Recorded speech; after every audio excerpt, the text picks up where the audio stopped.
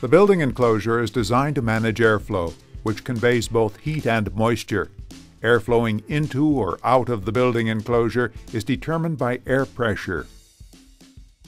Air flowing into the house is generally called air infiltration, which can be driven by wind pressure outside, the temperature difference between indoors and outdoors, or stack effect, or the HVAC and exhaust systems.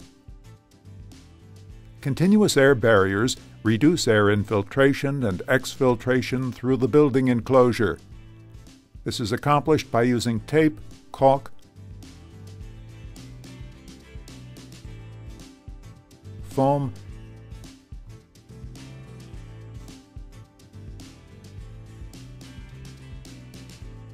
and other air barrier products.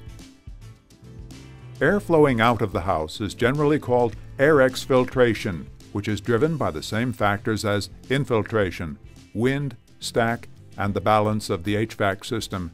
The air barriers mentioned earlier that reduce air infiltration also minimize air exfiltration.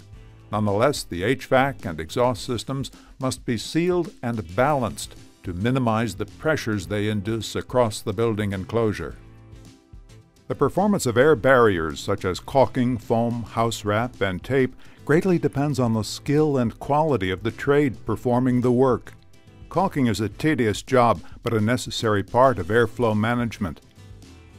The highest levels of air tightness are achieved using sheet materials which block airflow, such as house wrap, drywall, or rigid insulating sheathing, combined with complementary materials which seal the gaps and penetrations, such as gaskets or tapes.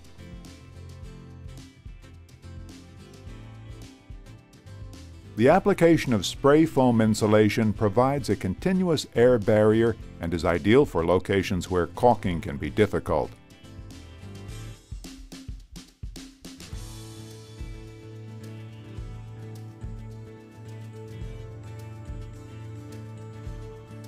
Typical areas include the transitions between the foundation and the wall, roof and the wall, and unconditioned spaces such as ceilings in a garage. There are many types of exterior building wraps, and in some cases they have multiple functions. They can resist water, such as rain, and air when edges are overlapped and taped. But many of the house wrap products are designed to allow moisture vapor transmission.